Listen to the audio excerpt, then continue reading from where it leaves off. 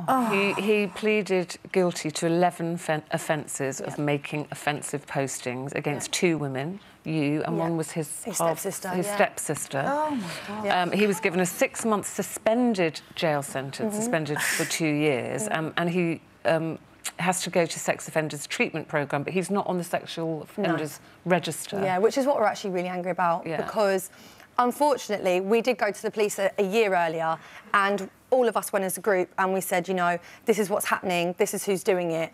And, you know, some of the photos of one of the girls was explicit and it was involving nudity because she had a different, obviously, you know, relationship to him than we did.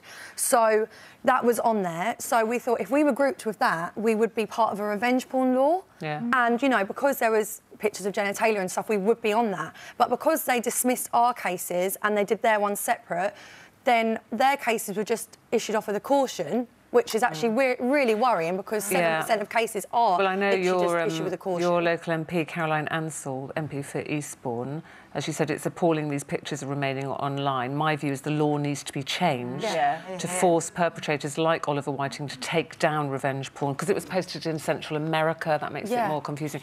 I'm so sorry we've run out of time, but thank you very much for telling us your story. And it is a stark warning, actually, isn't it? When you are posting pictures, you do not know what people can do with them. And we're so sorry it happened to you.